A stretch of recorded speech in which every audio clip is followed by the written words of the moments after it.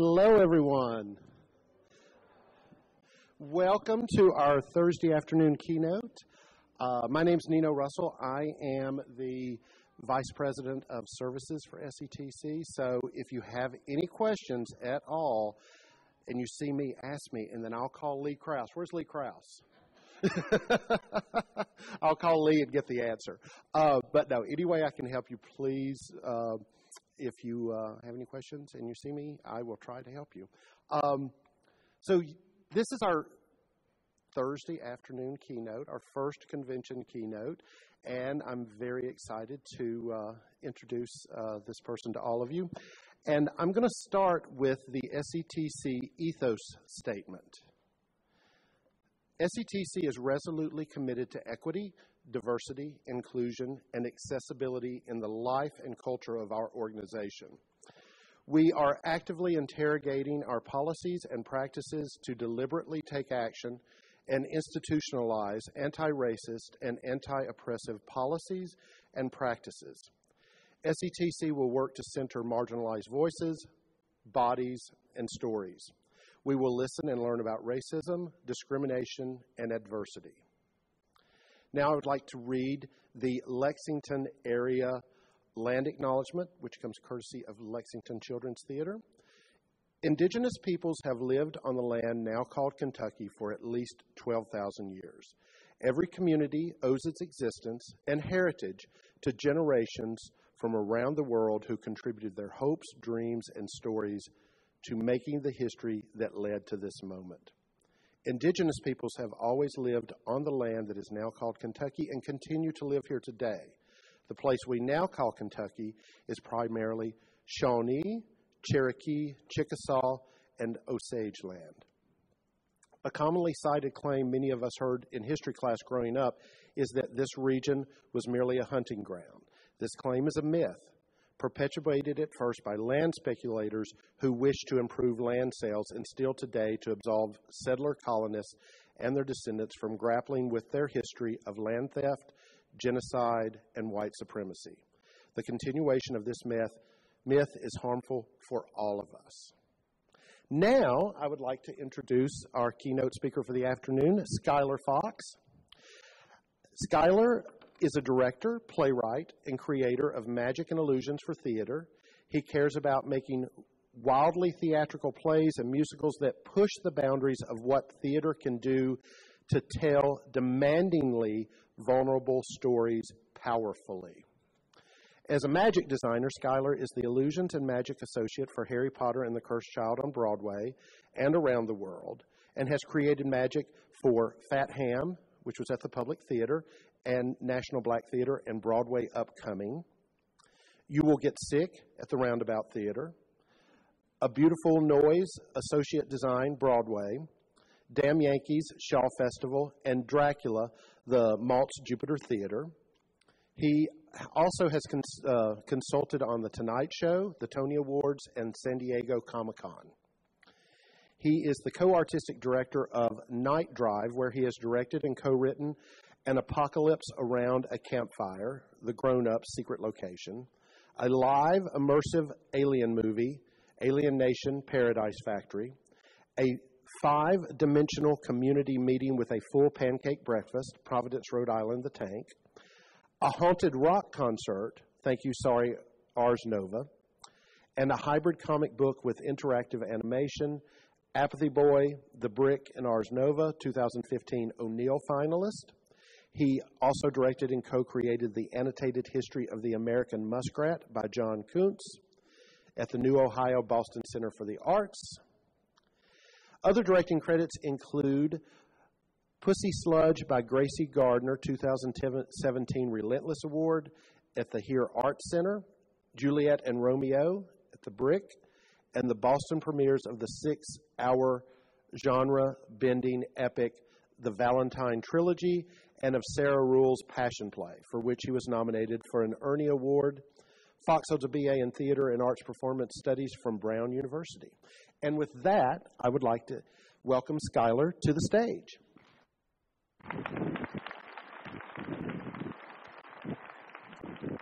Thank you so much, my friend. Appreciate you. Thank you. Hey, how are you all doing today? Doing all right? I see you. Well, let's take a moment, right? There aren't that many of us in the room. Do you want to scooch in a little bit? Can we just take a second here and gather up and gather in just a little bit? I know you might have to escape. It's okay, but that way I won't miss anyone far to the side. So let's just gather in and get close. As long as you're comfortable, right? We'll take a second here right at the beginning, and I'll get set up. Thank you so much. Amazing. Are you all having a good conference so far? Okay. That sounds like about 2 p.m., midway through the second day of the conference. As you heard, my name's SKLAR. I direct plays, I write plays, and I do this really weird specific job where I design magic and illusions for theater. I'm the Illusions and Magic Associate for Harry Potter and the Cursed Child on Broadway and around the world. So what that means is when the show came to Broadway from the West End, I joined the magic team with our designer, Jamie Harrison, and adapted that magic they created in the West End for Broadway.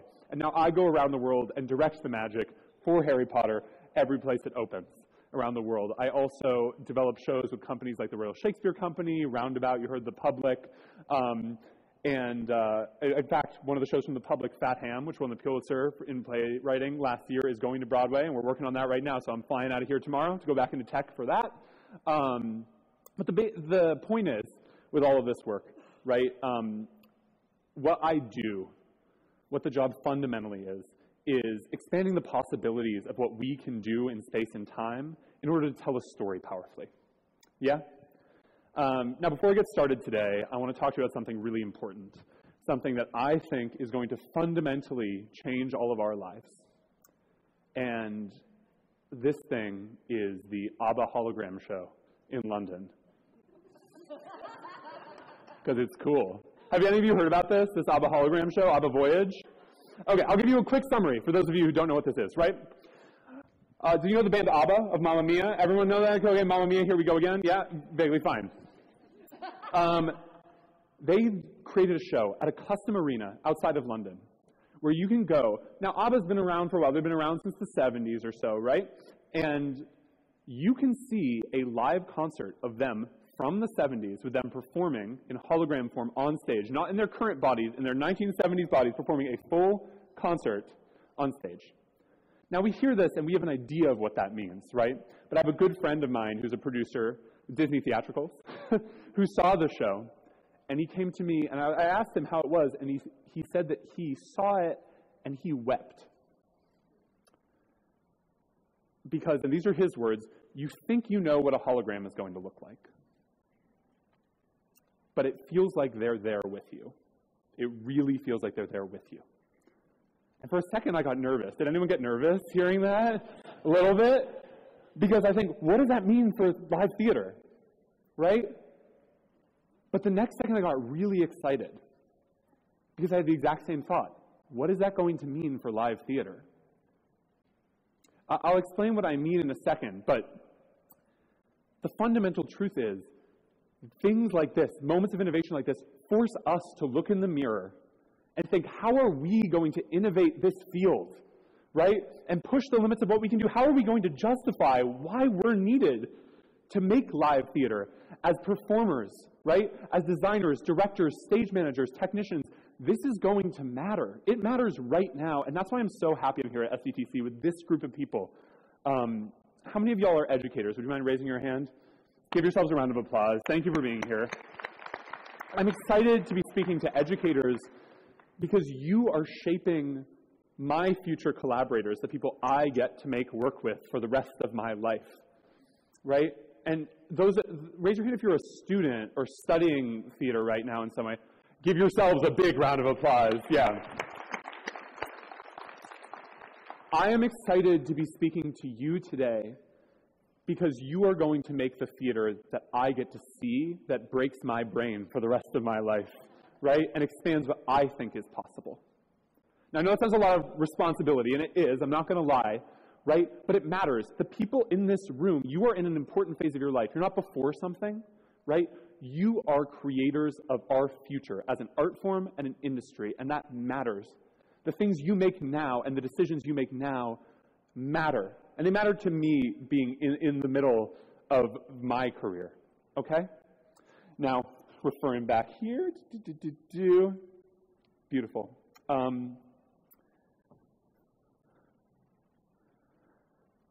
I want to tell you all, I don't think we're going to fix this all in this room here together. We're not going to figure out an answer. I'm not going to try to do that in the hour I have to speak to you, and because that would be real magic, and that's not what I do. I do tricks. I make it seem like more things are possible than are, so that you might give an audience the impression that more things are possible than they think, which kind of subtly gives us the feeling or the idea that we're capable of more than we think we are. Does that make sense? So there's no real magic happening, but the hope we create, hopefully, right, is real. The sense that there is possibility out there. Lovely. So, I'm sorry. Thank you for being patient with this. I don't usually give speeches. I stand behind the scenes and make plays. But to be fair, when I was thinking about this speech, I was thinking this is a lot like theater, right? It feels like a huge amount of responsibility because the reality of what happens when we make theater, right, in whatever form we do that, we ask people for time in their lives they are never going to get back. Even if they're showing up for free, an audience who shows up to see your work is giving you a piece of their life and in putting it in your hands. And I feel, to be honest, being on stage, I feel that a little bit with all of you, right? I feel like it's like making theater in that way, which makes me nervous, it makes me excited. But the thing I remind myself, because has anyone ever gone into a bit of a hole, like, is there any point to doing this? Like, I feel like, why are we doing theater right now? Yeah, all the time. If you don't do it at least once a year, I think you should. You know what I mean? It's important to have that moment. But the thing that I remind myself, and I ask you to remind yourselves for a moment here is, and this is true of theater, and this is true of us in this room right now, if you think about it, every moment in the history of the universe has led to this exact group of people sharing a room together right now. And everything that will ever happen in the future will be because of how we share a room together right now. Does that make sense? I'm going to go back. I'm going to do a little bit of origin story, like a little bit of the boring part, which is like how I ended up doing this weird job. And then I'm going to do a more interesting part, which is how magic and theater ended up married in this really specific, weird way it is now. As for me, I started doing magic when I was 4. I got a magic kit for a birthday from an aunt, and I went in the other room and popped in a VHS, and I was hooked. And at the same time, I was falling in love with theater. I started doing creative things from a very young age, and that's what I loved. I was directing friends in plays and making props and costumes at my kindergarten arts and crafts station, right? This is what I've always loved to do, and I wanted to do it professionally from a young age. You don't have to. I was just a weirdo who thought that was a good idea. My parents asked me what I wanted for my 8th birthday, and I told them a street performing license because I was crazy. And they got it for me because they're crazy. And so I was out on the streets juggling machetes and making balloon animals and doing magic for when I was 8, right? And at the same time, I was doing plays with my friends. And these were kind of parallel paths, right? I was doing magic more and more professionally because it was the way I could save money for college, And I was doing theater in my public school theater programs in middle school and high school. And at a certain point, there was kind of a click for me late in high school where I was like, I think I have to zero in a little bit. You know what I mean? I have to focus a little bit. And magic is something you fundamentally do alone. And theater is something you do with other people. And I loved making things with other people. So I was kind of like, I don't know if I do magic anymore. Maybe I know I want to direct plays. I want to create plays. So maybe I'm going to stop doing magic. And first of all, we now know, hindsight, I did not stop doing magic, right? But at the time, I was also making a big mistake. I want to say that to everyone in the room, right? Do not give up any of the things that make you interesting or specific or different because you think you need the time or attention to focus on your work. Those things are what are going to lead you to the most meaningful things you do in your life, right? The combination of all of who you are. And if there are spaces that are asking you to be less of who you are to fit into them, those are not good spaces to walk into. Does that make sense? Now, I didn't know that at the time, so I was like, I'm not going to do magic anymore. And I went to school to get a bachelor's in theater, and I was directing and writing plays. And I can look back and see that when I was directing these plays, every way I would solve a problem on stage was magic, right? I didn't know to call it that because I was just like, well, that's what staging is. That's what design is. But it was always someone needs to just be there. Okay, well, they need to appear, right? And I would never have called it magic, but it was a way of thinking that I developed that fit into this world. So long story short, I go out into the professional world. I'm making plays with my company, Night Drive, and I still do that and love to do that, and putting magic in those plays that I didn't know to call magic. And then Harry Potter comes along. And this is, I'm going to go a little anecdote off to the side of this because I think it is important for especially the students in the room to hear. The way I ended up working on Harry Potter was I sent an email. I had been following this Scottish theater company I thought was really cool called Vox Modus for a long time. And because I was running this company in New York, and I was like, we don't make the same work, but there's something about their spirit that I love. It feels right to me. It feels familiar. And at the same time, I love, does anyone know the director John Tiffany or the choreographer Stephen Hoggett? They're the folks who did Harry Potter, but I'd been seeing their work coming up also in Northern England and Scotland and loved their work. Didn't know any relationship between these companies. But I looked up, and I was like, when are they next in New York? Maybe I could get coffee with them. Maybe I could work with them. It seemed pretty unattainable because they'd won a bunch of Tony Awards and done a bunch of things, but I was like, maybe.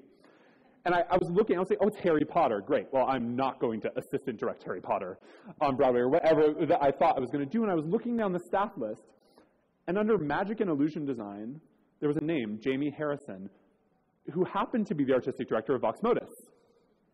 It was that other company.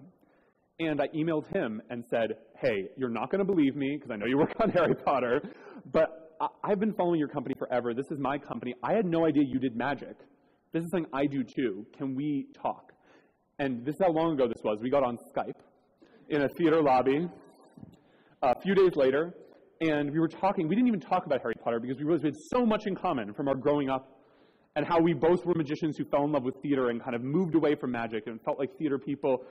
And at the end of the call, he said, who told you to reach out to me? And I was like, I have to be honest, no one. I know it's nerdy. I've been following Vox Modus forever. And he said, no, you can tell me who told you to reach out to me. I said, I promise you no one. And he said, because the day before you did, our producers reached out and said, we need to find a magic person in the U.S. for this show. And then there were 6 months of interviews where they interviewed every magic person in New York.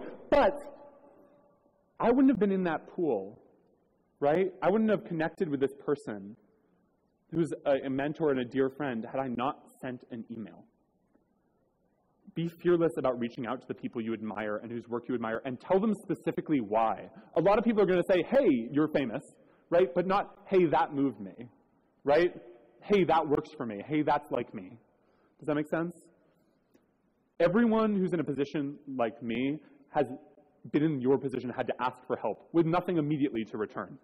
And it feels good to be asked for help. Okay, so I'll take that with you.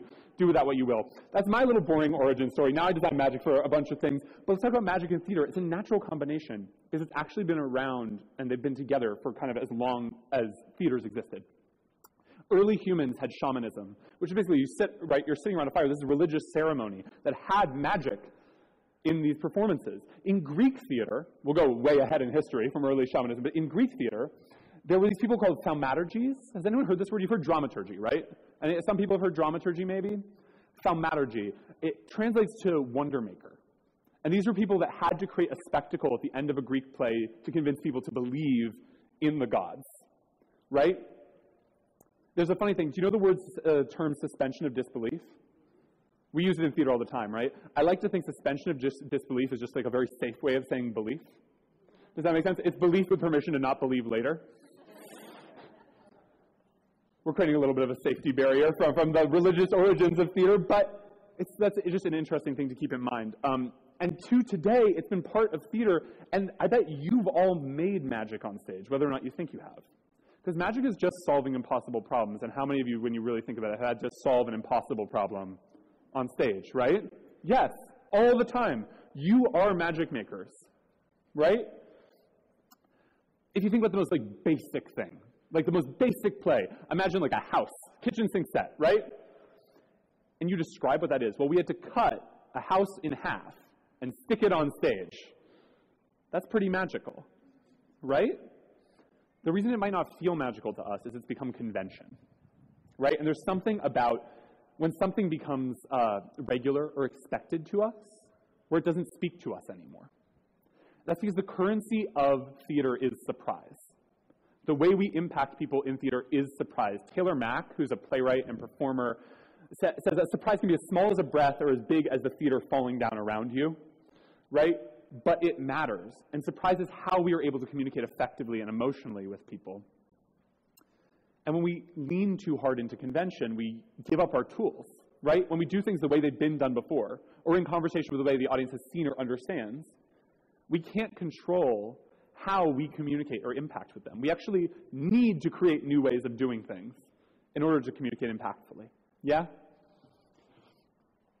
So, I want to try something. Actually, this is good. I remind myself I have a little exercise with this. Those of you who were with me last night might have already done this. We're going to try this all together. We do a warm-up at the beginning of some magic rehearsal. Would you all be willing to warm up with me? Those who are comfortable, you can stand. If you're more comfortable sitting, you sit. We're going to just do this. We're going to start to shake out our hands. Is that all right? Feel free to stand up if you're comfortable standing up. If you're comfortable sitting down, that is perfect. Just shake out your hands. Shake out your hands. We're doing Muppets, up and down, up and down, up and down, up and down. I just want you to follow what I do. Stop. Now, I want you to do what I do exactly as I do it. I don't want you to try to follow me. I don't want you to lead. I just want you to do it exactly as I'm doing it. You all look great doing this.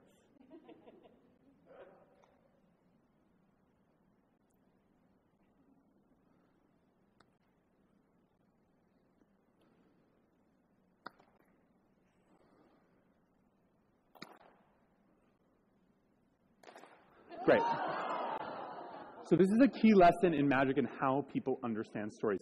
We walk through, you can sit down, by the way, thank you very much.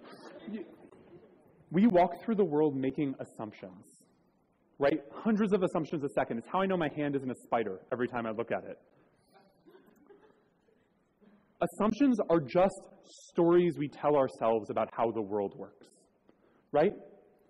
And when we lean into people's assumptions, we're unable to create moments of wonder and of impact, because they have context to think, he's clapped before, he's going to clap again. Does that make sense? But it's important to empathize with people's assumptions and think deeply about the stories we tell ourselves in order to create wonder. Yeah? The basis for magic and the basis for communication is empathy. One and the same.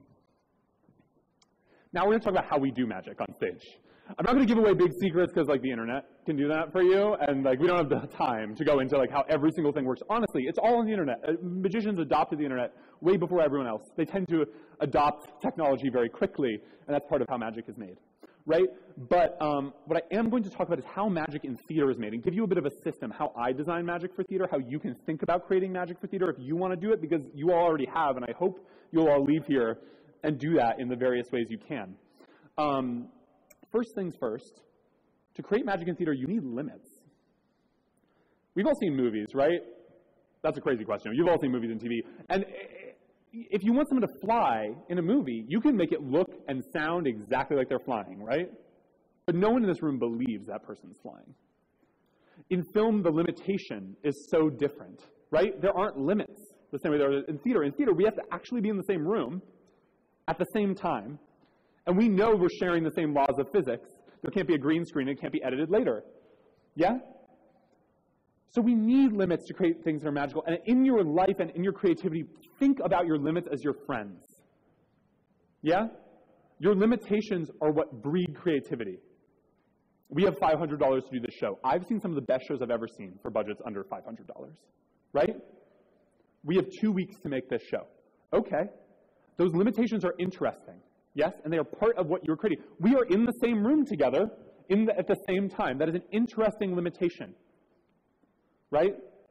In fact, when we lean into our limitations, it's something we call in magic rolling up our sleeves. You know when a magician goes, see, there's nothing up my sleeves? We do that on stage with magic all the time. We'll have, if someone's going to walk through a wall, say, we'll have someone lean on that wall earlier in the play, because it's showing, look, someone can lean on this wall, right? We're showing off a limitation in order to break through someone's assumptions. So number one, you need limits, and you need to understand your limits. Yeah? And have a relationship with them, a fun relationship with your limitations, so you can push them. The second thing you need to do is lead with your why. And if there's one thing I want you all to leave with today, it's thinking about leaving with your why. Because magic is not a series of moves, it's not a series of secrets. Who cares? If I gave you an assignment, like make someone fly in this room right now, you'd all think of 10 ways to do it that I'd never thought of. Because you're creative, right? But the key to answer how to do something is why would you do it, right? Magic is storytelling. It's not a series of moves. It's just telling a story, because a piece of magic is only as interesting as its context, as why you're doing it. So how do we design magic for theater? I ask 4 questions when I walk into a show, and that's how I design magic. The first question is, why are we doing this play? Why are we doing this musical? Why are we making this piece? And I don't mean like the answer, because we all can like justify why we're doing Cats on the Moon, whatever it is, right? We can make up something that like sounds good for someone else. But like deep down, when I look in the mirror, why am I doing this? And not why is it important for other people to see it? Why is there something vulnerable and mushy that I am trying to explore about myself, right? When I'm looking at my collaborators, that's what I want. That's what I want to tap into, right? What's something challenging about being a person that I don't know how to deal with in words, so I have to deal with it with other people in space? You know what I mean? We'd start from there. Why are we doing this play? So let's pick a play. Does everyone know Our Town? Or a lot of people know the play Our Town? It's like pretty well known. Okay, great, fine. Let's pick Our Town's like my favorite play, but it's also like so overdone, right? Big balance. Let's talk about it. Let's put some magic in Our Town. Why do Our Town? A lot of reasons. Does anyone? Why do Our Town? Why? What feelings do you have that are in Our Town? If you're directing right now, I know I'm asking you to be very vulnerable in front of a group of people, but I promise you'll be rewarded.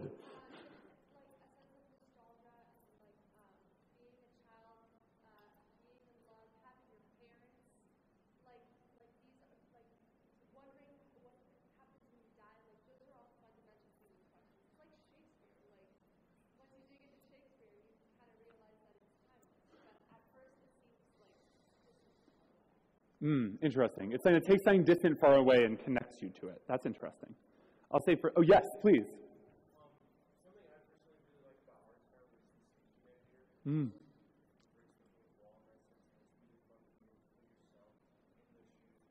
You're watching a story, but there's a character in the story watching what told you.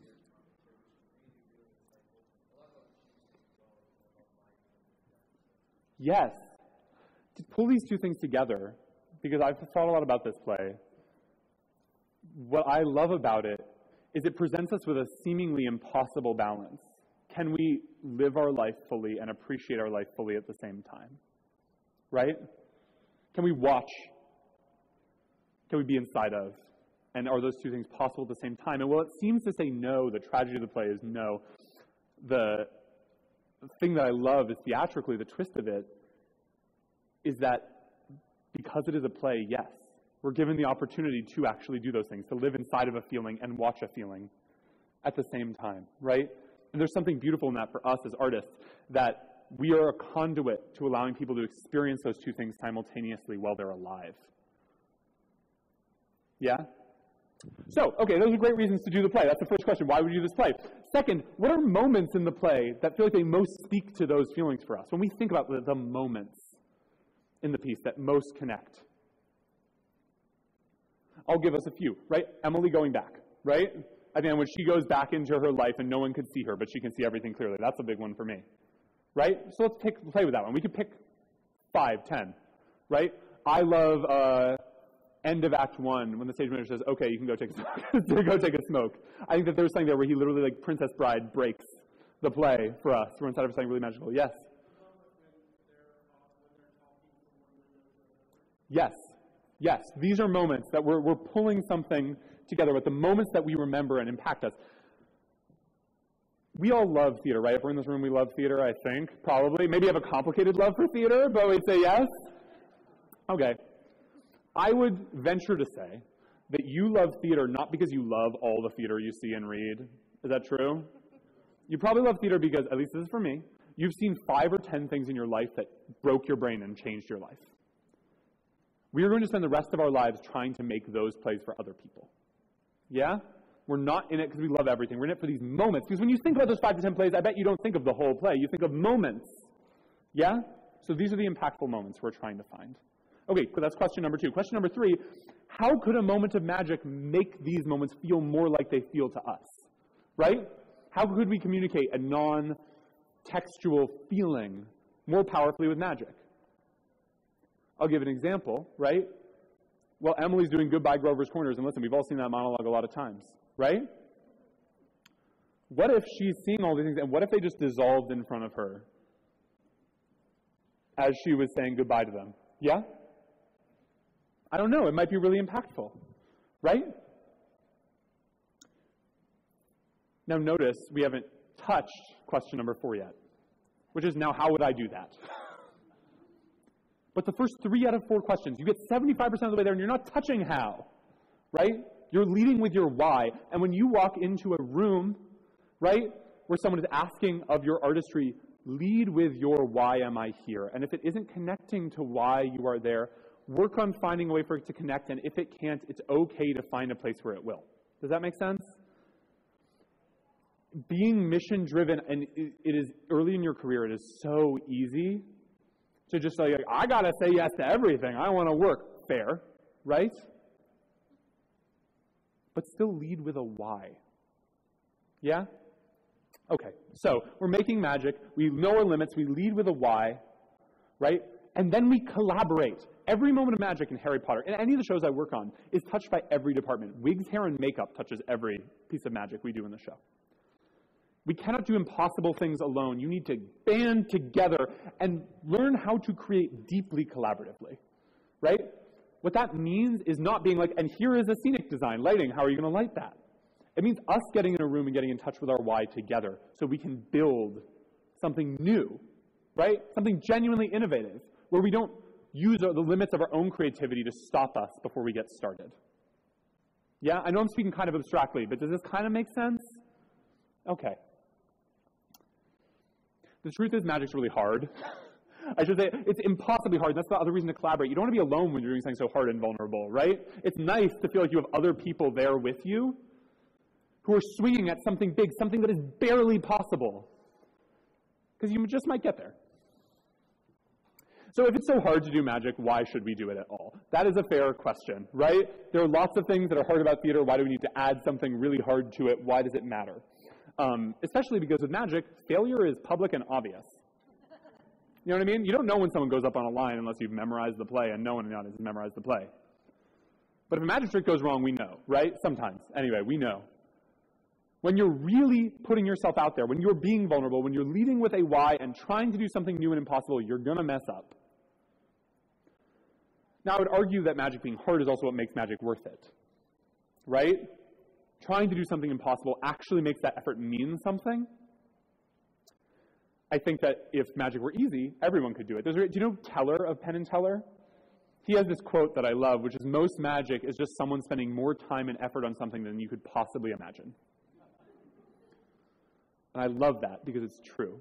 And because magic on stage is an act of care for your audience. Because even though you're not saying it out loud, what you are communicating is, I care so much about the time from your life you are giving me that I am going to try to move mountains to communicate something about my private experience, to break that open so we can share that. Yeah? That's why magic is worth doing on stage, because at its best, right, magic is able to take the private, quiet things we feel and show us back the world not as it is, but how we feel it to be. The things that we feel like, does anyone else feel this way? Is this embarrassing? Is this weird? And make that real in space. How validating and meaningful, right? To be able to create that on stage. And the magic element of it is, and what if it seemed real? You know what I mean? What if it wasn't a gesture at it or a metaphor? What if that's just real? Yeah? There's a communication of care in magic. Now, it's worth bringing up, what about the things that we know work? You know what I mean? What about convention? What about the way things are done? What about love for the text? Right? Because people will ask you these questions. You know what I mean? Why are you putting all these magic tricks in our town? Our town's supposed to be minimal. It has nothing. Right? Fair question. I think you should ask yourself those questions. Right? Why are we doing this musical like this? We know how Into the Woods works. Right? I think back to what we were saying about assumptions in that moment, right? And how we tell stories impactfully, but also, I think the most respectful way you can tell a story, and the way you can respect a text if you really love it, is to change everything about theater to tell that story as impactfully as possible. To say that story and the people sharing the room with me are so much more important than any convention of how theater works, right? We should be making productions that feel as special to the story as a basketball court is to the game of basketball, right? Why do theaters for every play look the same? I don't know. Right? These are questions that you're going to help me answer over the next 50, 100 years if we're all so lucky. So just jumping back, because it's time to jump back, and then I want to talk with you and answer some of your questions. What are we going to do about this ABBA show with all this? Right? What are we going to do about it? I don't know. Right? Because we talked about the importance of limitations. Our limitations just went in space. Right? We have to justify why this specific group of people that gathered in a room together mattered. Right? Why the fact that you are here and you are here and you are here, this specific group of people showing up and giving us time out of their lives mattered. And I don't have the answer yet. Right? But what I will say is it comforts me to remember that every moment in history led to this group of people sharing a room together. And that there is power and potential in what happens in this room, because everything that happens in the future will be because we shared a room together. You're going to have to think really big and outside the box to make these changes. I encourage you to think big and outside the box. There is no role in theater this does not apply to, right? You are a creator. If you're in this room, you're a creator. That's simple. And you can't foist that responsibility on someone else, because that's what, if you say, no, I'm an interpreter, right? I'm a technician, whatever, you're giving up a power that you truly have, right? It's a responsibility. So what I'll encourage you to do, as you're trying to figure out what we're going to do in the face of this ABBA show, is make work that vulnerably pushes the boundaries of what you can do and what is possible. Yeah? George C. Wolfe, does anyone know that director, George C. Wolfe? Yeah. Excellent director. He says, if I'm working on when I'm working on a show or choosing what shows to work on, I always think about if I were hit by a bus while in rehearsals for that show, would I be proud of the work I was doing?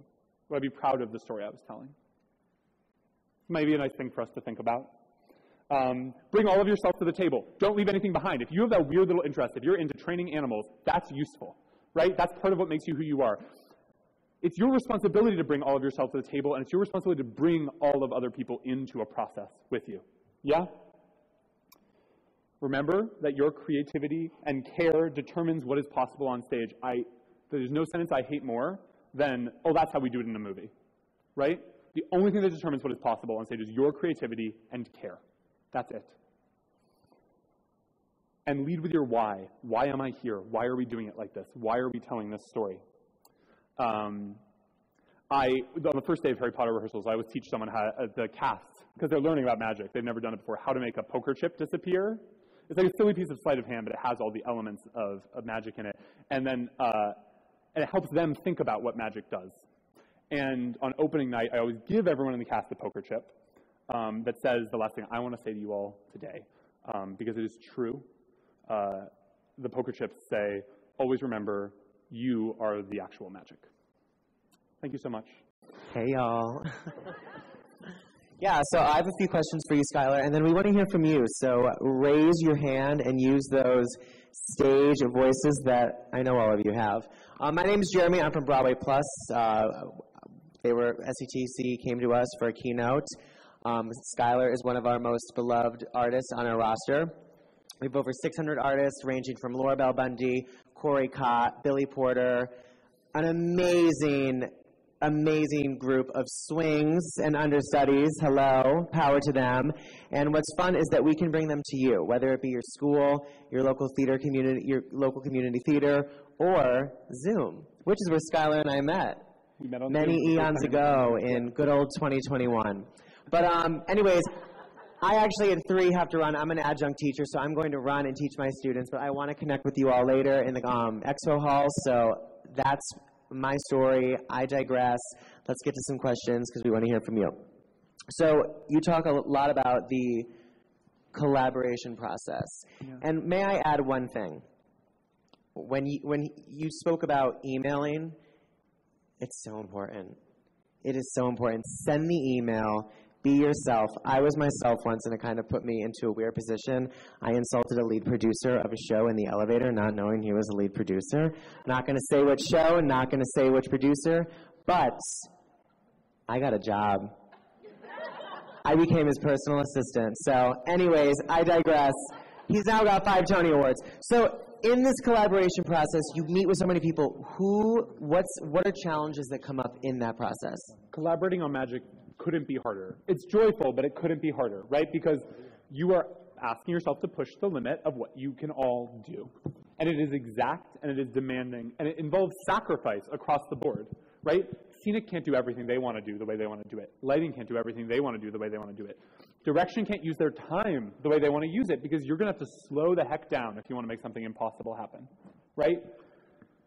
But I have had some of the most meaningful conversations and collaborations making magic in theater of all the work I do. You know, I spend a lot of time directing, and really when we were working on magic, it gets people down to kind of their raw core, and that's what's hard about it, right? Like, what am I willing to give up to tell this story a certain way? What matters about this story to me? And sometimes you don't agree, right? And then the other things are, you know, and it's work I try to do, but how you bring everyone along. Because if you have someone who doesn't feel like it or is not into it, it's not going to happen. Magic is like a thing we make in the air every night, again and again and again. And if you have a deck carpenter who's not feeling it, doesn't feel included, doesn't feel part of it, doesn't get what's happening, is not interested, that magic is not going to happen. It's that simple. So I think one of the struggles, I'll say, is that magic in theater, the way I do it, even though it's been around forever, feels quite new, thinking of magic as a design role. And oftentimes, a lot of the work is having to go to the people, who hired you and said, we want to work with you, and be like, okay, so if you want that, this is what that actually means and looks like. You know what I mean? That's what this will mean. And teaching people a new way of working together. So it's hard. It's like emotionally exhausting because you have to speak to not only your own worth, but the worth of your colleagues and the worth of your industry and your creative collaboration every time you walk into a room. But you know, it's worth it. It's 100% worth it. Lovely. And it gives you such great, like, interpersonal skills for later on, you know. I teach a lot of empathy and vulnerability with my kids because I teach for primarily athletes. So it's an online private school, and all these kids are like going to be the next Serena and Venus, but they don't have time to go to school, but they have to get their GED. None of them have ever looked at a monologue in their life, and literally they are so excited. We're working on our monologues today at 3. They grow so much, and they learn so much about themselves, and the theater and acting is really, you know, getting into the mental health. That's a whole other topic that I'd love to talk to you all about. But again, I want to hear from you guys. But one more thing. What do you think is the future of theater? Oh my gosh. Well, as I said, I don't know. So my company, Night Drive, a lot of the work we do is trying to answer this question. We start every play we make as what we call like very experienced beginners, because we're always starting in a form that we've never worked in before and is non-theatrical. So we're making a show right now that's a full tackle football game.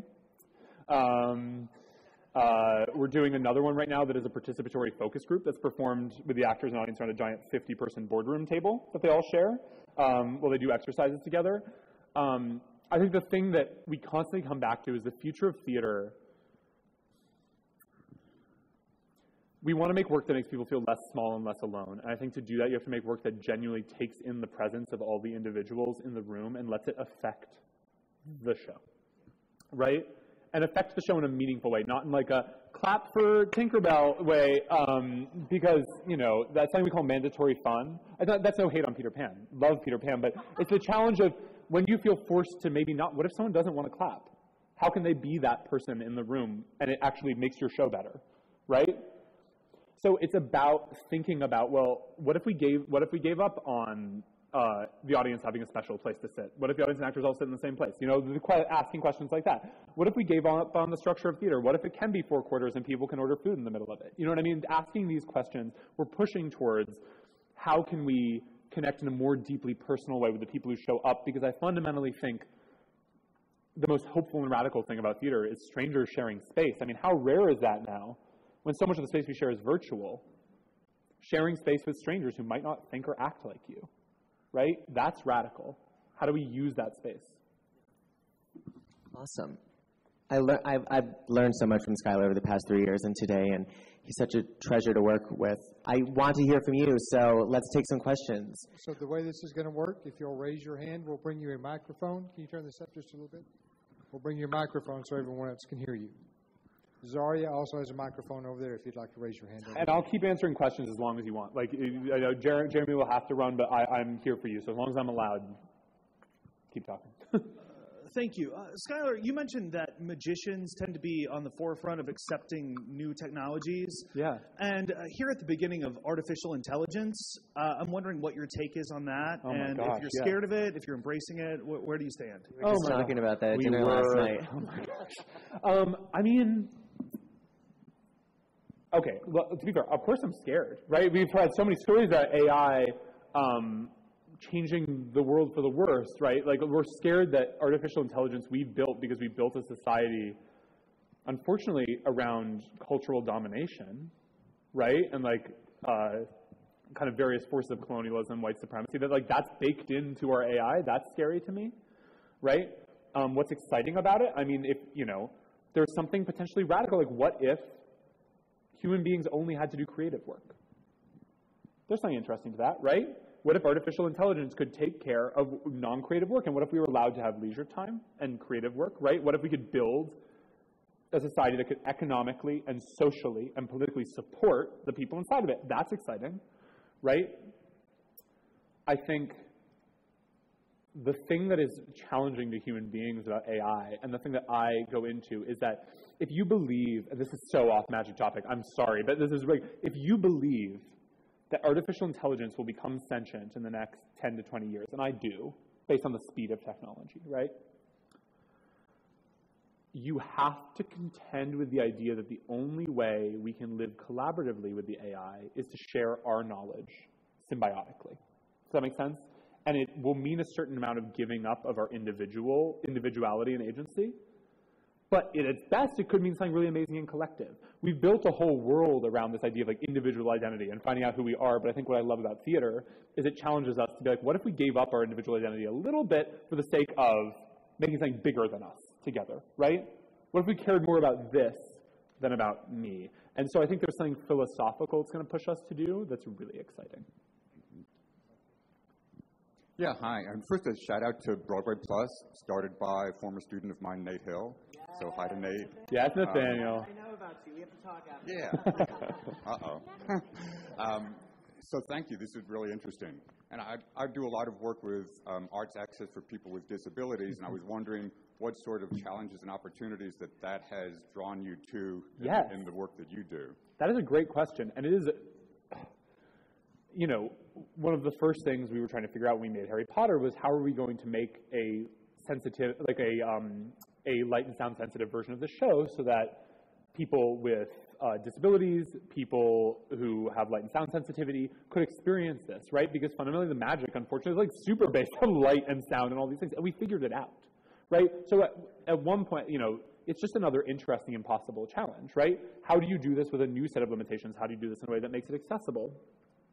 I would say that an exciting place to go, and something that, you know, we were talking about earlier, is making immersive work accessible. Because we think about here, right, working with an interpreter, for an example, we're all facing the same direction. What do you do when you're all walking around a space together, right? How do you deal with the fact that there's still something unfair to deaf and hard of hearing people in this experience, right? Because they have to go like this. Well, everyone else just gets to watch me like this, right? How do we actually stage this work into our work, right, in a way that's really exciting? Do you know what I mean? From a magic perspective, who knows what that could mean? Like, can a character grow an extra set of hands that can sign while someone else is acting on stage? Like, what can you do that uses magic to push accessibility, right? I also think it ultimately creates, you know, thinking about disability and arts access in your work creates work that's more innovative and more exciting for everyone, right? And not just because, you know, not every play is about ability inherently, but it kind of is, right? Bodies on stage mean that you are making work about disability all the time, right? And something interesting, I just worked on a show, You Will Get Sick, which is specifically about acquired disability. And one of the things we don't think about a lot is that disability is something that almost all of us will have to deal with personally in our lifetime, right? And so one of the things we were talking about in that play is how do we represent the experience of disability in a way that is authentic but also can be accessed by people with disability, right? That is a real interesting challenge. Like, I have a friend who has severe concussions from being hit by a car, and is disabled as a result, and she often can't see shows about people with brain damage because they use strobe lights in a way and use sound in a way that she can't take in. Think about that, right? So the most exciting opportunity is how can we use what's accessible to break open new ways of expressing ourselves in theater? Well, hi.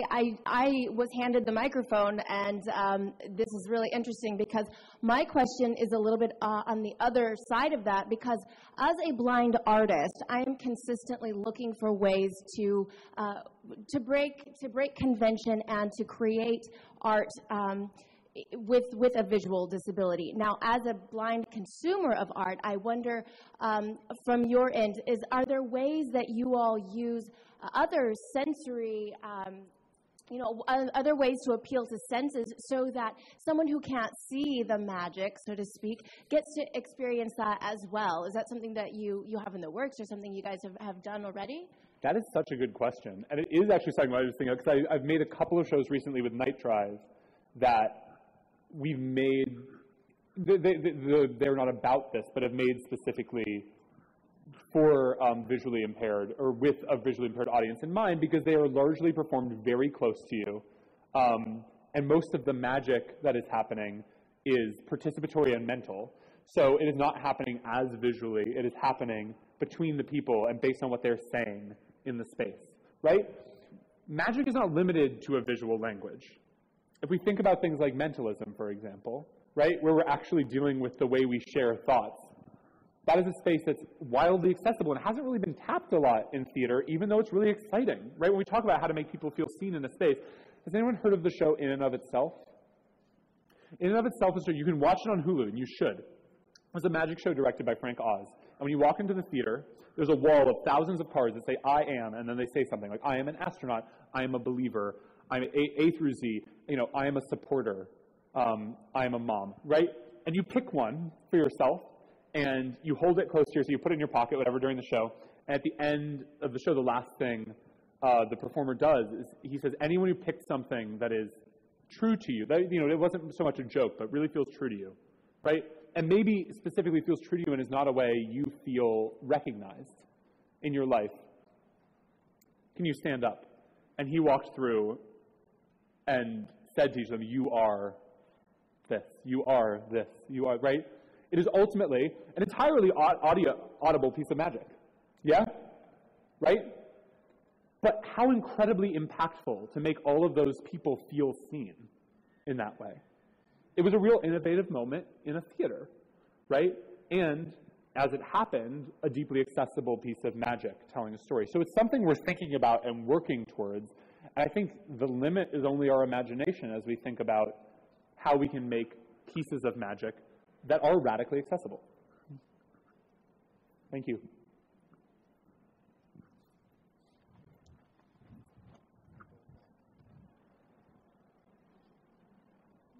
Thank you. Hello. You were saying one of the things that makes a play different is not going with what you expected. What if you have a director who changes it so much it ruins the magic of the show? That is a good question. I mean, I think it's one of those things where, like, the magic of the show is such a fragile thing, isn't it? Right? Like, the thing that makes it work for someone can make it fall apart for someone else. And it's so personal. And that's where, like, I think leading with the why is so useful, right? Like, when I'm talking to a director, and I don't know why they're doing something, I don't know how to help them. I don't know how to make decisions that support them, right? I don't know why they're making the show like that. So I go back to that. Like, why are we doing it that way? Like, what is the feel? How do you, I ask this question all the time, and I encourage you to do the same thing. How do you want this moment to make people feel? And as directors, because I'm also a director, is anyone in the room directors? Do we have directors in the room? Anyone? Yeah. I encourage you, it can be very easy from the perspective of a designer or an actor, right? When you're working for a director, and I've learned this now as a designer. When you're a director, you're focused on what's the audience's experience. When you're a designer or an actor, you're thinking, what is the director thinking? And you have so much singular attention on you. So I encourage directors, I work on doing this all the time, to refocus everyone's attention out. This is why we're doing this. This is why I want to make this play with you all, right? And this is what I want the story to communicate. We should all be thinking about how that happens most effectively. I want people to argue with me and say, I don't think that's going to do that, but they can't argue with me if they're just arguing on my taste. Right? Because that's my taste. I can't change that, and they can't change that. They can say, if you want this moment to move people, I worry it's funny. Do you know what I mean? I'm worried we're doing something that's actually funny. And maybe I meant for it to be funny. Maybe that's an opportunity for me to say, hey, I think there's something that opens us up about this being a little bit funny. It's funny and movie at the same time. Or maybe oh, I didn't realize that. So maybe there's something embarrassing in this moment for that person, right? It gives us an access point and a way for other people in the process to fight towards the same thing with us, rather than just kind of shoot in the dark and be like, do you like it? So I'd say go back to your why when you're working on a show like that, right? Why do you want it to be like this? Because that is a way to tap into how to support a vision and make it better. I don't have my pen, but I can be very loud. It's okay. It needs to go on the recording. Mike's players won't help. And now you do. The director's why is always just because. He doesn't have a reason. I've worked with him before, and his concepts are unique. Hey, we've all been there, right? Has anyone else worked with someone they're like, why is it like this, right? Yes? Anyone? Anyone? Let's raise hands, just supportively. Yes, thank you. You know what? That's just going to be some people. That's just going to be some people. And this is where you're choosing the rooms you walk into, right? And what you want to do. I think that's the truth. You know, there are people like Bob. Does anyone know the director Bob Wilson? Yeah, okay, Einstein on the Beach. Look, you look up his stuff. It is wild. It is interesting. Some of it is boring. Some of it's really cool. And if you ask him why, he is not going to tell you. He is not interested. This is what it is. There's something deep within him that he wants to make work that looks like this. Okay, right? And it's our choice. It's your choice as a designer, a technician, an actor, a stage manager. Do you want to work with that person? You know what I mean? And it's a question worth asking. Hello. Hi. All right, so my question is, a lot of times as a creative, a lot of limitations can seem like challenges at first, and then vice versa, a lot of challenges can seem like hard limitations. Yeah. So when you're coming up with these ideas and visions that you want to put onto the stage, how do you know when to back off and change or when to double down? Ooh, that is a good question. Well, I think to make magic, to do the job I do, you have to be a bit of like a toxic optimist. You know what I mean? And that's I'm like, it's always going to work. It's going to be great. And then we're going to put more in it. That's just who I am, right?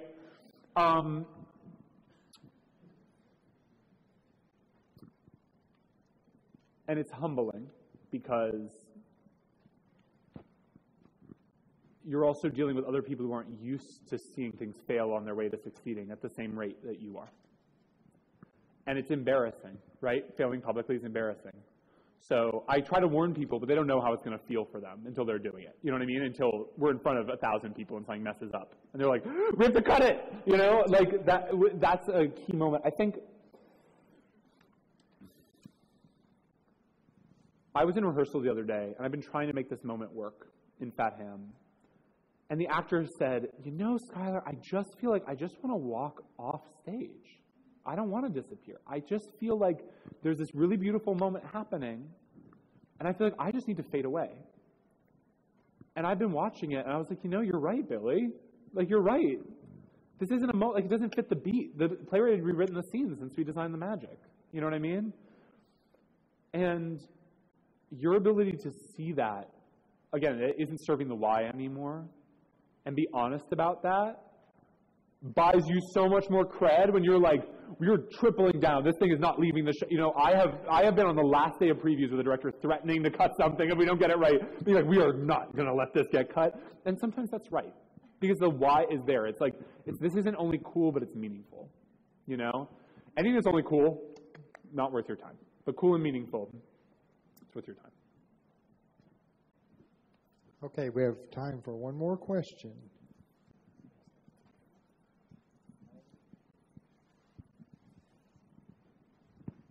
Do you have a favorite trick in The Cursed Child? Yes, I do. It's hard. I mean, they're my baby. Like, yeah, I love them so much. I love Poly. This is not ruining anything for anyone because you're not going to know what it is until you see it. But I love Polyjuice because every set of actors who do it differently. It's very personal. Like, we get to make it all over the world with different people, different combinations of people, with understudies going on all the time. There's something lively about it and joyful. I think it cracks open some little seed of joy in the show that's needed in that moment. And then the thing that I fell in love with visually when I first saw it was the phone booth. That I was like, that is the most unbelievably just visually beautiful thing. So those are my two favorites from that. Yeah. Everyone go see it. Next time you're in New York, you need group sales, email me. I'll get you a ticket. SKLAR FOX, thank you so much for all your insight. Woo! Yes. Your time and talent. I've got to run, but we're going to be touring the expo hall from 4 to 7. So if you see us, I mean, you can't miss him. He's so tall. Come say hi. Let's continue the conversation. And thank you all so much. Good luck with auditions. Yes. I heard some amazing singing. And, respect your teachers and love yourself. Thanks, y'all. Bye, y'all. Thanks so much.